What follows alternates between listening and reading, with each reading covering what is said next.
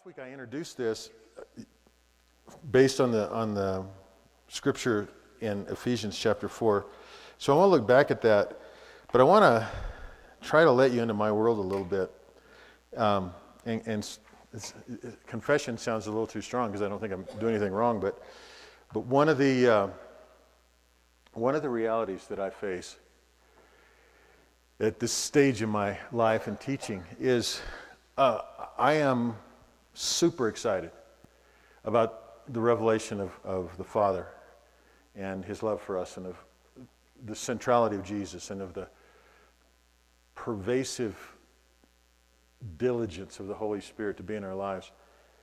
And yet I'm to the point where I'm learning stuff, and as I think about talking about it, it feels like I can't do anything except complicate it because it's so simple. And I mean, that wasn't something I got out of Scripture. I just was feeling that. I was feeling like, wow, this is amazing. But I feel like every effort, every set of words I try to put out to you guys makes it more complicated than it feels, more complicated than it sounds. You know what I mean? And then I ran across this amazing Scripture. It's in 2 Corinthians. And I mean, really ran across it. It was like, wow, this is cool. All right, so let me read this a little bit to you, and then we're going to go back and review the objective of why I'm talking to you about this heart connection thing. This is in 2 Corinthians chapter 11. I'm going to start reading right in verse 1. It says, I wish, this is Paul talking, I wish that you would bear with me in a little foolishness, but indeed you are bearing with me, for I am jealous for you with a godly jealousy. For I betrothed you to one husband, so that to Christ I might present you as a pure virgin. But I am afraid that as the serpent deceived Eve by his craftiness, your mind will be led astray from the simplicity and purity of devotion to Christ. For if one comes and preaches another Jesus whom we have not preached, or you receive a different spirit in which you have not received, or a different gospel which you have not accepted, you bear this beautifully. Now, I'm not in the habit of suggesting that there's a lot of stuff in Scripture that's sarcastic, but that last line is. That last line is. Paul is reacting to accusations about his apostleship, but he's in Pauline way, in an apostle's way, he's not defending himself. He's brokenhearted over the misperception that the people are having and what's at risk for them. And then I also want you to notice something else. How many of you have New American Standard? Okay. For those of you that don't, the words of devotion are italicized and they do not exist in the Greek text. And so there's a variety of translations that make this difficult. This is another thing, talking about making things more complicated. I was down at Springs Rescue Mission. I was talking to one of the staff members down there about a sense I had, because they've asked me to come down there and do some teaching and devotional work and stuff. And it was a sense I had of simplifying the issue for the guys, because most of them come in there with a really distant image of God and a very strong sense of Him being disapproving of them because they've screwed their lives up with addictions and things like that. But as I was explaining this thing that I feel like I'm getting from the Lord, that guy said, he said, I understand what you're saying, the words and stuff, but he said, I just like it when the guys just sit down in front of a Bible, they don't get all confused about translations, and they just let the word hit them. And it's just the pure word. It's not somebody teaching and all that kind of stuff. Now, I don't disagree with that.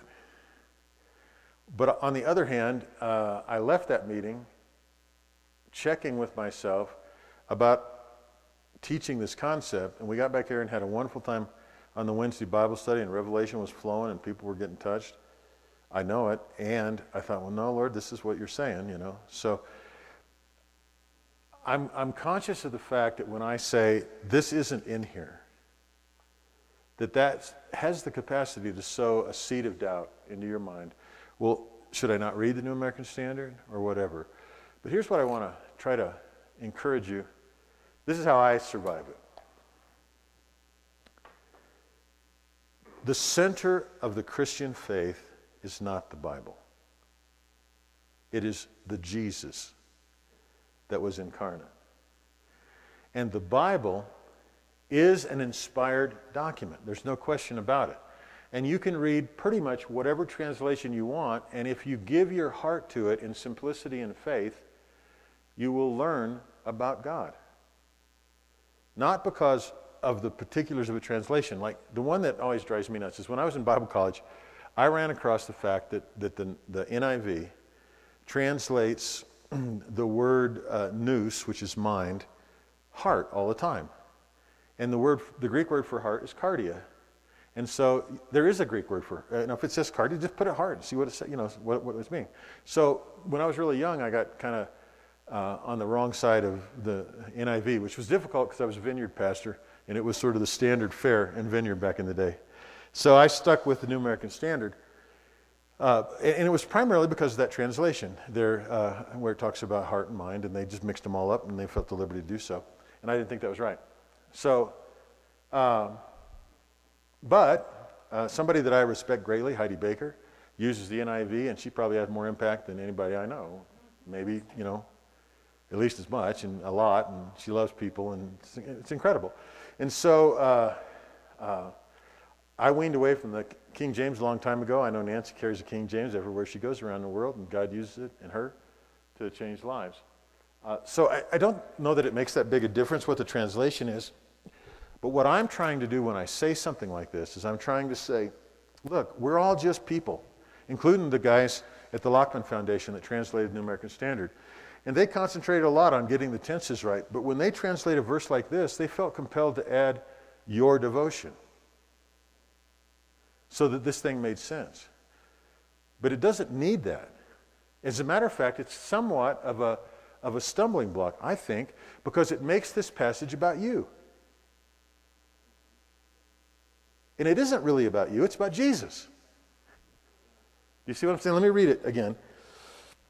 For I'm jealous for you with a godly jealousy. Of course that's about us. This is what Paul's talking about. He's talking about our standing, who we are and everything, right? This is verse 2. For I'm jealous for you with a godly jealousy, for I betrothed you to one husband, so that to Christ I might present you as a pure virgin.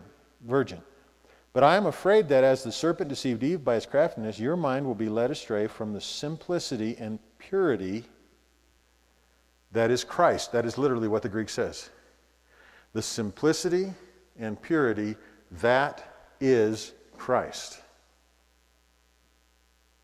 Okay? It doesn't say anything about our devotion to Christ. The simplicity and purity does not modify or describe Jason's devotional life. It describes Jesus, which is the root and foundation of Jason's devotional life. And also of Jason's work life, secular life, love life, friendship life, thought life. You know what I'm saying? And we lose that if we're not careful. And it seems to me that the world is full of distractions. The world of living, the world of life, the world of work, the world of church is a religious type of church situations. And I'm not even saying religion is always a bad thing. But it's full of distractions, and the only thing it really tries to distract you from is Jesus himself. It turns him into something else. Now, look at what Paul says. But I'm afraid that as the serpent deceived Eve by his craftiness, your mind will be led astray from the simplicity and purity that is Christ. For if one comes and preaches another Jesus whom we've not preached, or if you receive a different spirit which you've not received, or a different gospel which you've not accepted, you bear this beautifully. And that's where I think the sarcasm was. He's saying, look, if somebody comes in here and for whatever motive or reason preaches another Jesus. Now, what is another Jesus? Well, by definition, another Jesus is not the one that Paul was confronted with on the road to Damascus. It's a different Jesus. It's a Jesus that has somehow been modified or concocted by somebody, or whatever the case is. And, you know, most everybody in this here has been in church long enough to understand that we have the ability to conjure all variety of Jesuses up in our head. All right? I know that sounds freaky, but all right, you look like it sounds freaky. Okay. We can think that Jesus is not for us. We can think that that we're not valuable enough to capture his attention because he's busy with big things. We can think that Jesus just was concerned about dying for our sins and isn't concerned about walking with us in the mundane things of life. We had a testimony 2 weeks ago at the Monday Bible study that was so super beautiful. Tommy Wanamaker and her husband Tom have been working on getting their rental house sold, and it's been a big thing. And they are the ones doing the repair work. And so Tommy's doing things like caulking and painting and stuff like that. And she was beginning to feel overwhelmed by all the choices and all this kind of stuff. And during her time with the Lord, she felt like the Lord said, well, why don't you let me do it with you? Well, that never really occurred to her. Then she says she has a vision. And the vision is of Jesus in painting clothes. And she goes, you're kidding. You'd be willing to caulk with me? And he caulked with me, and he caulked with me. Yeah. Okay, and so this was Tommy's vision. This was Jesus telling her something very profound. And the profound part about it is that he cares about our lives. He cares about us because our lives are about and a part of us. And so I just thought that was wonderful. And that's kind of what is going on here.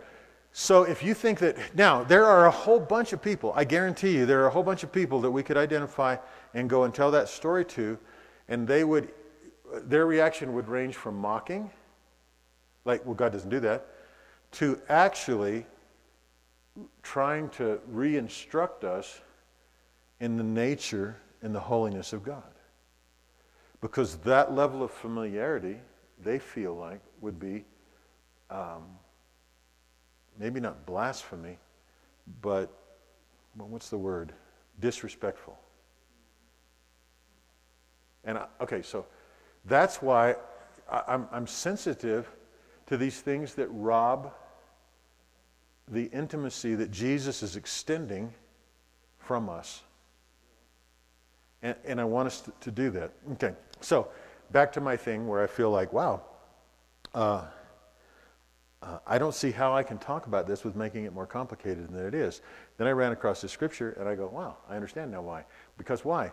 Because our faith is the purity and the simplicity that is Jesus.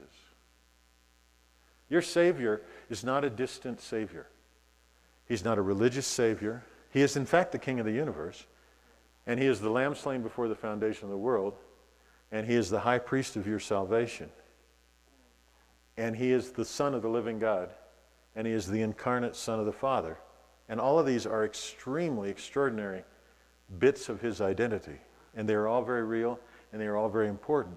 But fundamentally, he is the Son of his Father sharing that sonship with us. And he says, I no longer call you servants. I call you friends. Because, and he explained why. Because a servant doesn't know what his master's doing. And I have disclosed all things to you. This is very important. It's very important. And so, but it's very important, and it's only able to be gotten a hold of, I'm really understanding this, in this one way. You have to surrender to the simplicity and the purity that is Jesus. And that's what we're about. That's what God is trying to give us an opportunity at Joyland to do, is to swipe away the distractions and all of this. And I'm not saying that there isn't going to be a time in your life or in your ministry or in your family that you're not going to relate to Jesus as the King or as the Lamb slain. But what I'm saying is that if there's anything temporary about him, and that's not really the right way to say it. If there's anything that is like uniquely focused, it's those things. The thing, the person, the reality of who Jesus is this purity and simplicity of being the Father's Son and having an open arm to share his life with you and I. Or more specifically, to pull us into his life. And so this is a simple thing. Now, let's go back to Ephesians 4 because it begins to help I think, at least it helps me, understand what the heck I'm, feeling and going on. So here we are in Ephesians 4, starting in verse 11, or starting in verse 10, it says, verse 10 here.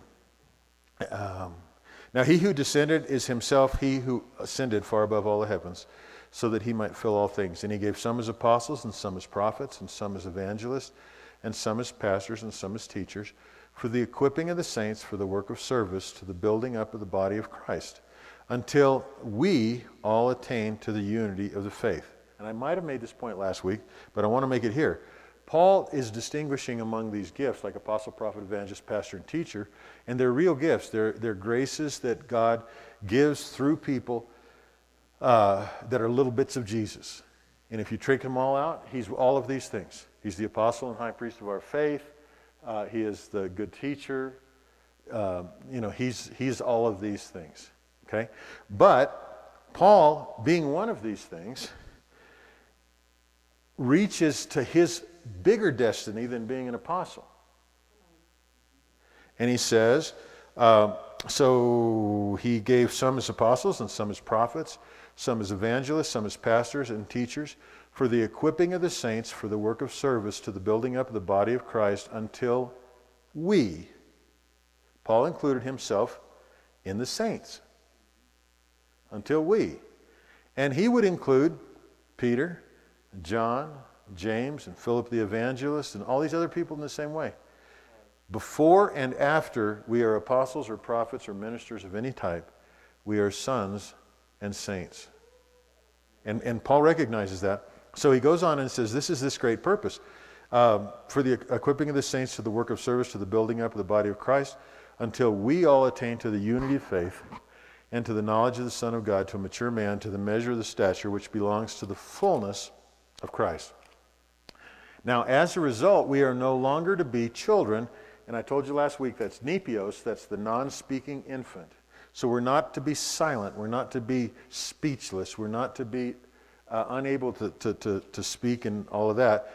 And then tossed here and there by waves and carried about by every wind of doctrine, by the trickery of men, by craftiness and deceitful scheming. But speaking the truth in love, we are to grow up in all aspects of him who is the head, even Christ. Now let me back up to this. So the thing that apostles, prophets, evangelists, pastors, and teachers are supposed to do is we're supposed to train people up so that they're not vulnerable to these things. Now what are these things? As a result, we are no longer to be children tossed here and there by waves and carried about by every wind of doctrine.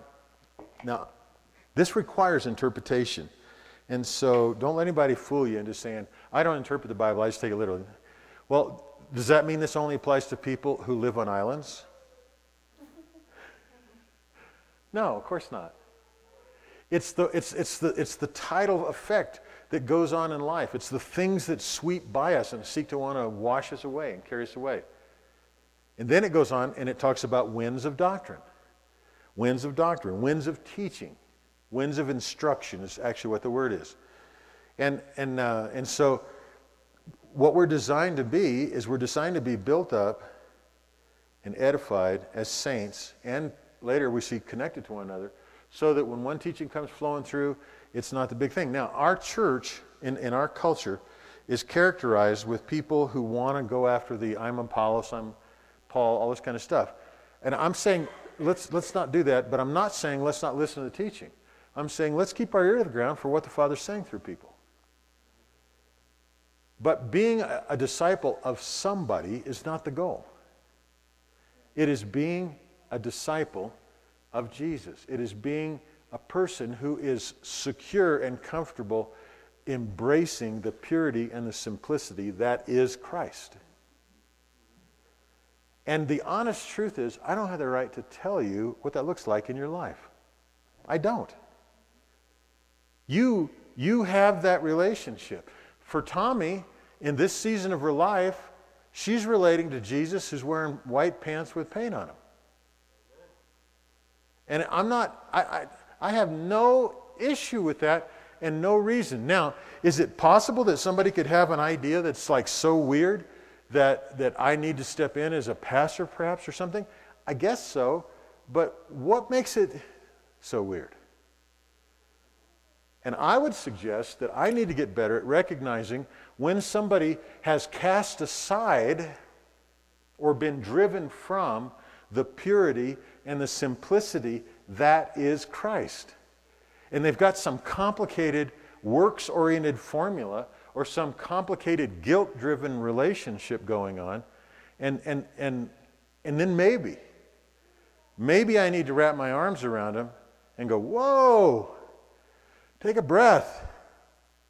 Let's talk about Jesus a little bit. Who is he? What did he do? Why did he do it?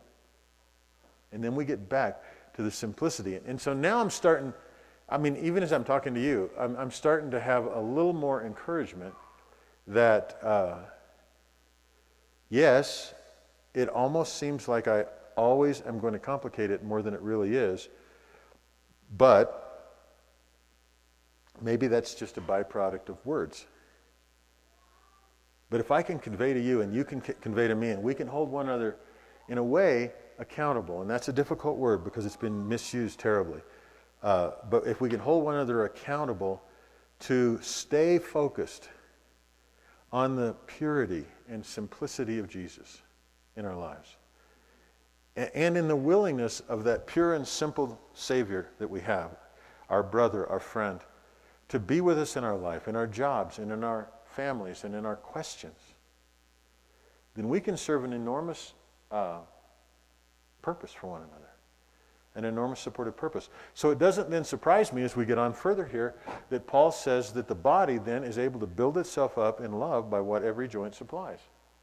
So the initial conversation between you and Meg created something between you that has the power to birth assurance, security, the sorts of things that Jesus wants to give. It's an amazing thing. It's an amazing thing. We experienced that, and we were talking about stuff, and I really encourage you to stay with it and get that third person, because there's some dynamic here, and I don't even know yet. I'm like speaking just... I know it's true. I don't know why it's true. I think I know why. I think it's because there is a triune DNA running through all of life and creation. And when things happen in that triune framework, and that's what a three-way call is it's you and you and you being one in purpose, but still remaining yourself unique. And so that is such an image of the reality of the triune nature of God. And then it's that relationship that now exists and if you think about it, if you have, I was talking to Janet about this. If you have two people, there's only one space in between. And this can be perverted pretty easily. Okay? And what I mean by that is you have this opinion, this view of it, and this view of it, and this thing very often that is shared between somebody becomes either an issue or an aspect of control. In other words, all of the ridiculous teachings about covering that we've endured in the church are based on this. This person is over this person, so I'm covering you. And it's wrong. And I know the intent is good, but the only place in the Bible I think you can find it is where Ruth laid at the feet of Boaz, and so if that's what they're asking for, sorry, that isn't what applies here. Now think about it. I don't believe there's what there is, though, is there's relationship. Covering suggests this too. It suggests that the person that is providing the covering is on top, right? Because you don't ever cover anything from underneath except a gymnast or a trapeze artist. I'm covering you, but that's a better picture. But anyway, let's toss the whole thing out. And then how many times does this seem like it's such a wonderfully intimate thing, and the minute something goes wrong, it becomes a horrible thing between two people? This kind of... All right, so all I'm saying is this isn't how the universe is built. This is how the universe is built. And I was saying earlier that creates three spaces, but that's not really true. It creates one here, one here, one here, one And then it creates the ones in between, across, or whatever the case is. It's weird. There's just more dimensions. You know, we live in a three-dimensional physical world. There's just a lot of this stuff that seems to be a byproduct in creation and in the breathing of life into us that is from a triune God, a Father, Son, Holy Spirit. And so if we put ourselves in that position, I really, really believe in very practical and real ways, you're going to experience a dynamic that doesn't exist with just two. And I enjoyed that with you and Sonny in our call this week because it went unexpected places and it went familiar places. And it didn't get stuck in the familiar places and nobody was hum-hawing around about trying to figure out a good place to go. It was just, you know, Sonny had his perspective and Dennis had his perspective and I had mine. And then when it was time for prayer, the prayers were unique and nobody walked away carrying one inordinate burden. I don't feel like. I felt like it was just really good, you know. So I think there's something to it. And I also think that simple stuff, like when we were a little kid, we had three-legged stools in our house. Did you guys ever have those little wooden stools that, yeah, with 3 legs? And I know they're not totally stable. Yeah, those are 4-legged. I think maybe 3s.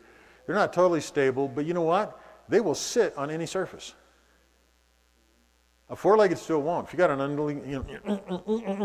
a 3-legged stool will absolutely just go whomp and sit there, which is why they, I think, use 3-legged stools outside in milking things and stuff like that. So there's just something, because each of those legs can provide its own unique support, even if they have to reach into an unstable surface. And I mean, I could get weird about this, I guess, but I think it comes from the DNA that spoke the world into creation, in time into creation. I think so. And so by the simple act of acknowledging that sort of as an act of worship, you know, Father, there's something about this. This isn't just me and one other person. There's 3 of us here. And we're going to start sharing. And you say, and he does say where 2 are. So I'm not discounting that. But where 2 or 3 are gathered, there I'll be in their midst. So that's why I'm excited about giving it that shot. And I think that it'll create stability. I think it'll create that dynamic of exchange. I think it will allow us, and here's one of the things that keeps people from connecting on a heart-to-heart level, is because we all are broken one way or another throughout life. Things happen and stuff. And it is really somewhat intimidating to open your heart up like that and run the risk of and maybe feel like I'm taking advantage of this person or they're taking advantage of me or something like that. I think that is minimized when we have this 3 thing going. Because you can go, well, how are things going? Oh, they're going pretty good. Where's Greg? I lost my job. Well, you know, unless it's a really unusual circumstances, he's one person out of 3 that are facing that. Another person has another issue. Another person has another issue. And all of a sudden, the temptation to get sucked into your thing is divided in half by the other 2 people. I just think it's a wonderful thing. So that's why I'm going to stick with it, encourage it, and then I do want to share with you guys that the thing the Lord said to me is that what these 3s will do as we connect with one another is they will connect with each other and they'll create a foundation, but it won't be like a concrete foundation. Because a concrete foundation, you know what I'm talking about with cement and steel and stuff, which is what we're all used to in building our house. A concrete foundation is very unyielding. This is like a weave of a fabric. And I think we're going to see the benefit where it can take a hit and not break. Or, more importantly, somebody can fall into one of our little foundations and not get bruised. Because they're not falling on a stone or an inflexible thing. They're falling on a woven fabric that has the capacity to absorb their hurt and their obnoxiousness and their confusion and not be torn apart. So this is really kind of a big deal to me. But I think it all goes back to this idea of simplicity. Yes, Janet? Yeah, it's not easily broken. Yeah. See, and here's the deal. I'm so thankful that the Lord's changing my thinking, and I'm thankful He's changing yours. I used to think about that as just like a triune metaphor, you know? In other words, yeah, that's true. You had that third, you know. And it was like a little thing that was designed to get me to think about God. Now I realize that it's an illustration of what strength is like because it comes from God. And I really believe this is, I believe we're on a wonderful path. Let me keep going a little bit here in Ephesians 4, get down to the end of it. So as a result, we are no longer to be children, tossed here and there by the waves and carried about by every wind of doctrine. Okay, here's another word picture application. Have you ever put a big tall antenna up on your roof or on your house? How many guy wires did you use, minimum? You had to use 3, because you can't hold it up with 2. You can crank that baby down as tight as you want and it'll go, or it'll pull back into it. But 3 gives you those 3 reference points, those 3 anchor points. And then that thing won't move. It will not move. The same thing goes on when you cross a barn, or like a barn door or a gate door. The reason you put one of those triangles across it is because it establishes 3 points of strength and it won't flex. If you build a square, make a gate, it'll sag quick. There's something to it. It's in there. You know, it's in there. It's in there. And this is the beauty. We are being invited in. That's what inclusion means. You know, there's a big old fight over the doctrine of inclusion because people think you're talking about universalism or whatever the case. All inclusion means is that the Father, Son, and Holy Spirit had the capacity to open up their circle, their family, and include you and I in it. That's all it means. That's the thought behind creation. That's the thought behind Jesus' incarnation. That's the thought behind the resurrection. That's the thought behind him leading captivity captives, is there's this space that we are invited into. And you can't do that with one. And it's way less stable with 2. All right. By every wind of doctrine, by the trickery of men, by craftiness and deceitful scheming. There's stuff in these words that's really interesting. The idea of the trickery of men, and then over where Paul talks about corruptibility, it literally means to rot or to spoil, to go bad, like a piece of fruit or a piece of meat. And the danger that Paul is saying that when we join together and when we relate to one another, we avoid is that thing sitting on the counter spoiling. Because there is a dynamic between those 3. And I don't know all that it means, but literally that's what the word means. The idea of it means to rot. And then the trickery part, that's the craftiness part and the corruption part. The trickery part is literally, I used to think, well, that must mean that he's talking just about those evil false teachers. Not necessarily. He's talking about people who are trying to figure this thing out as if it were a single line. Like one of the beauties about being included in the Trinity, and I really owe this to Baxter Kruger for the teaching about it, but he says this, he says that if you assume that there is separation instead of union, then the most important thing you can ever think about is how to bridge the gap of that separation. And if you're not sure how to do it, then you're going to be very vulnerable to the most charismatic person that says they know how. And that's what I think's here. I don't even think this necessarily imputes bad motives to people. I think people go, well, I know how this goes, and so you should follow me and take me. And one thing I'm learning here is I'm not adverse to anybody following me or paying attention to what I say when I teach, but if you do, and if I teach properly with what I understand now, you will be a free person, not a follower of me. You won't have to, because the life that I'm trying to get you to understand is built within that triune structure of God. It's His invitation, not mine, not Joyland's, not our denomination, not whatever version of charismatic third wave thing we are. And the same thing goes in here. This is why I'm less concerned with how you interpret a given passage of Scripture as what that interpretation says to you in your heart about the love and the invitation and the openness of the Father, Son, and Holy Spirit for you. And if you have to work, if this thing leads to a sense of work, where you've got to strive to try to please God and do the right thing and find your narrow path through that thing. And I know there's scriptures that speak of all those things, but I'm telling you, we're corrupted in our ability to read those scriptures and understand them. It's not that there's anything wrong with Scripture. It's that we've been sold a bill of goods, that this is about performance and jumping a gap, and then I'm completely alone in this, and I've got to answer to a single monadic God, and all this kind of stuff, and it's just not true. We got the team going for us. The team, the loving family of the Father, Son, and Holy Spirit. And we have us included in that, the body of Christ. And we have the ability to find our value by linking up with others and creating a joint from which the power of each of us rightly fit together is released.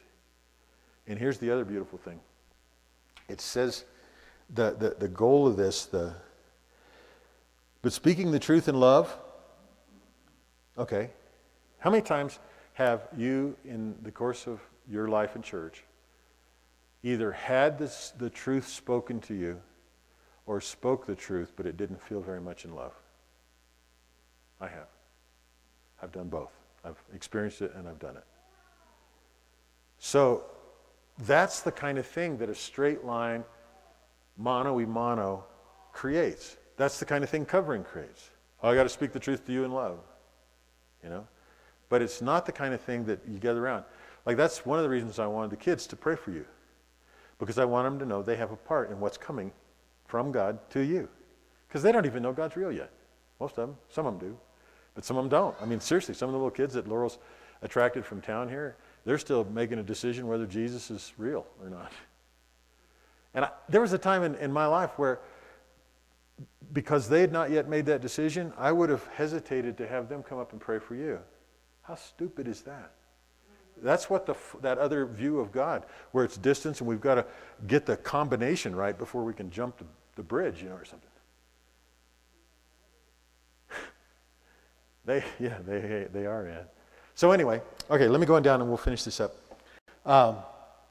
We are to grow up in all aspects into Him who is the head, even Christ, from whom the whole body, being fitted and held together by what every joint supplies, according to the proper working of each individual part. All right, so let me reinforce that this is also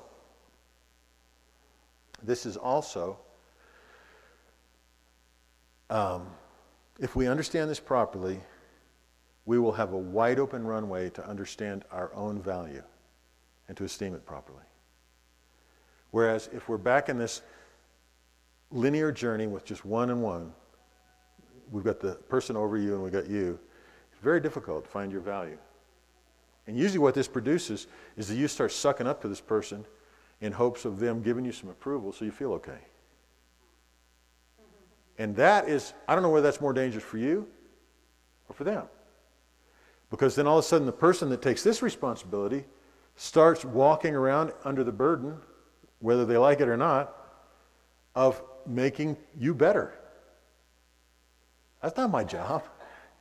That's nobody's job except Jesus. Sonny said something beautiful. We were talking a couple weeks ago, I think it was a Monday night or something. But he says, one of the biggest changes in my life, I wish he was here, I'd let him tell it. One of the biggest changes in my life was when I realized that the primary relationship between God and me is not to fix me. And the primary way, it opened the door so that the primary way I thought about myself was not somebody who needed to be fixed. Have any of you ever been in a season in your life in church where everything that was said and everything that was done and all the opportunities and all the responsibilities that were offered to you seemed to be designed to fix you? And without trying, they ended up saying, well, you're a mess.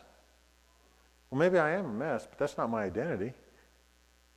And maybe there are things that need to be fixed in me, but that's not why God's with me. I'm not one of His projects. I'm one of His sons. Now, I could give my father some grief like the prodigal son did, but he never became a project. He always stayed his son, and the evidence of that is how he was received when he came back. You and I are not projects. We are in relationship to this family. And each of the magnificent persons in the oneness of the Trinity. And one is really big. Okay, the other thing that happens out of this, and I don't have time to get into the Greek tonight, but the word that Paul uses twice in Ephesians 4 for the word unity really is a much simpler word. It literally means the numeral 1. It just means one. It means one. And then I was reading in the Strong's Concordance, and this is another one of those things that feels like I'm trying to undermine authorities in our lives or whatever. I was reading in the Strong's Concordance, and it accurately pointed that out. And then it said, by implication, unanimity. What? No. Being one does not imply all of us being the same. It means we're one already. That's why Paul says, preserve the oneness in the Spirit, in the bond of peace. And if he gives us instruction to preserve it in peace, that means that hostility and separation and division and judgment destroys that, or at least blocks us from seeing it. It doesn't destroy it because it wasn't made by us, but it blocks us from seeing it. And it makes us live as if we're separated. So anyway, I think this is a wonderful chapter. We'll get right down to the last part of the verse here. From whom the whole body, being fitted together and held together by what every joint supplies, according to the proper working of each individual part, causes the growth of the body for the building up of itself in love. And here's the last thing that I want to say about this chapter, and then I think I have one closing scripture to look at. One of the great tragedies in church life, and one of the great tragedies in our culture in church, is when a body can build itself up in something other than love.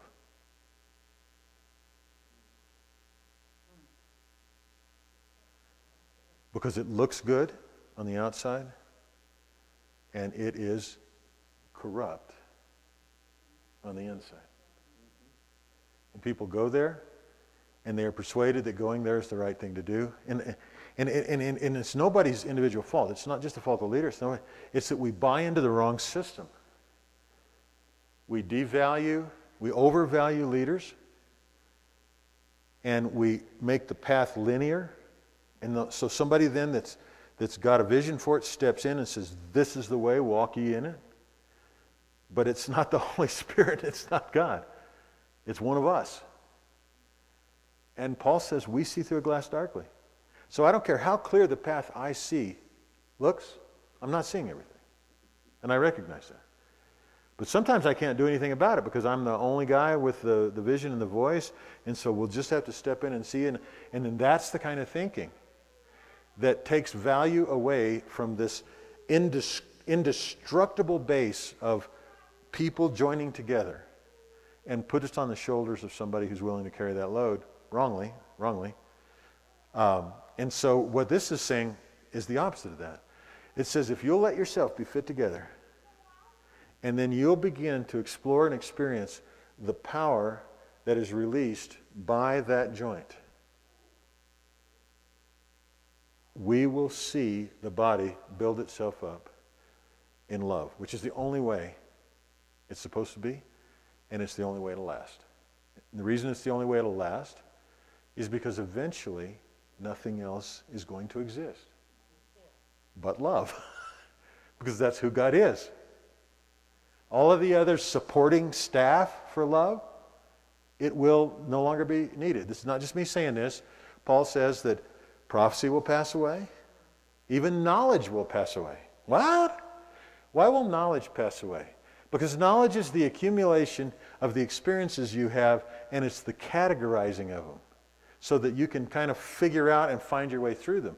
Once you're fully immersed in the experience, you don't need knowledge of it. You're living it. Once you're fully immersed in Christ, in the Father, in the Spirit, You don't have any reason to ponder the particulars. You're just there. You just know it. You know it because you're in him and he's the way. Right. You don't have to search out the truth. He's the truth. You don't have to ask, what's the meaning of life? Because you're in it. And I know I'm talking way over my pay grade right now, but this is the truth. This is the truth. And so all of the categorizing and the lining up and the shuffling that we do and the seeking and searching and all that kind of stuff, all of that is a sign that we're not in that relationship fully yet, in our own heads and hearts. But the relationship's there. And so that's what I think goes on here. So however beautiful this was that you guys talked, and there's like I say, Jesus promised to be in the midst of two too, so I'm not harping on the 2-3 thing. I just think 3 is the way to go. But those questions you said were exchanged, those are a part of the ligaments, that's what that joint word means, that literally bind people together and create the relationship that we all hunger for. And it creates the family that we all want church to be like. And everybody wants it to be like that. And some people will find it in a small group or something like that because God's constantly working to try to make that real in our lives. But what I'm saying is that I think the Lord's given us a beautiful, beautiful little window of time and resource to put our trust in him. And the way you put your trust in him is you connect with and put your trust in some other people. And you find that, and you overcome the difficulty in doing that. You overcome the temptation to think that it's going to cost you too much.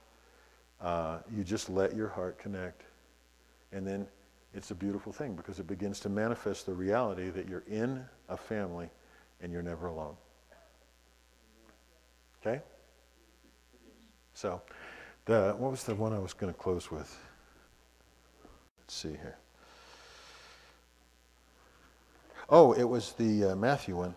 Yeah, just about where Jesus made that promise.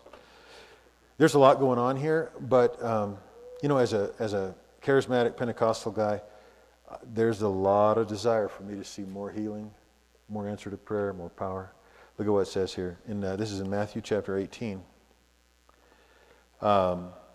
Jesus is doing a bunch of teaching, but in verse 19, and verse 18 talks about the power that has been handed to us, that whatever you bind on earth shall be bound in heaven, whatever you loose on earth shall be loosed in heaven.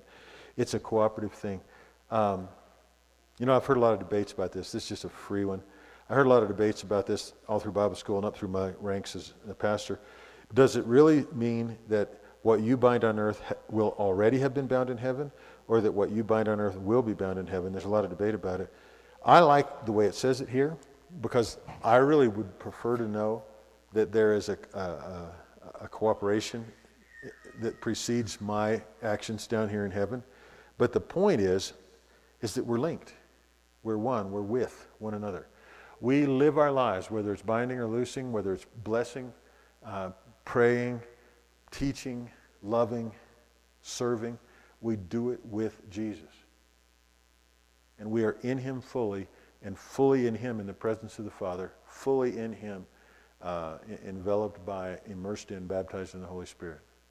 And we don't recognize that nearly enough. But then the verse that is relevant to what I'm saying here is, again, I say to you that if two of you agree on earth about anything that they may ask, it shall be done for them by my Father who is in heaven. For where 2 or 3 have gathered together in my name, I am there in their midst. And so one of the things that I encourage you to expect and begin to learn to recognize, if you do engage in these 3-way call things, is that this dynamic, first of all, is a promise made by Jesus. It's as significant as any promise.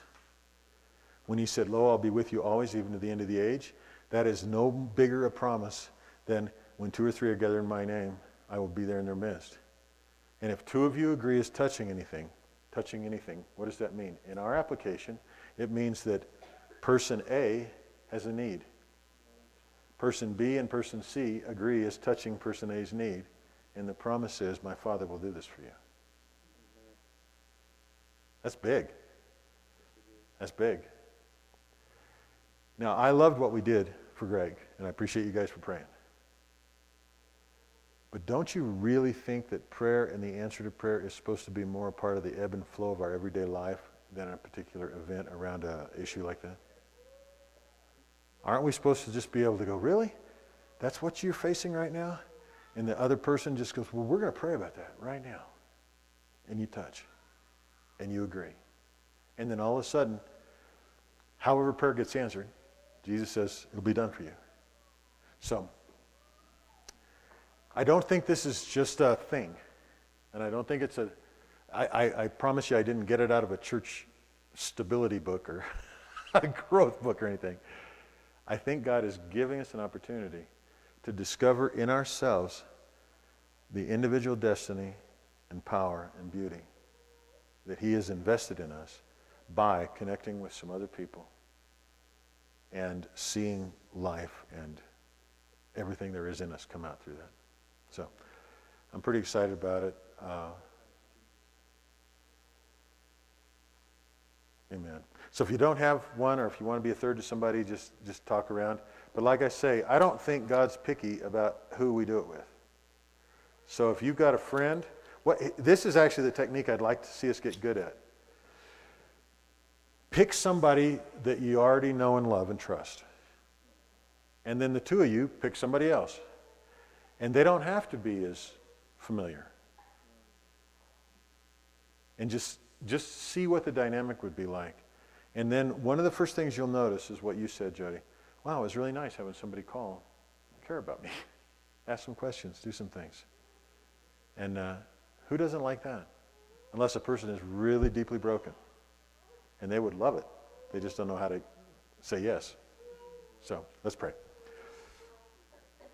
Father, I am thrilled that you have entrusted us such a divine secret. And I'm saying that a little bit tongue-in-cheek because it's so obvious in Scripture, and it's even obvious in life.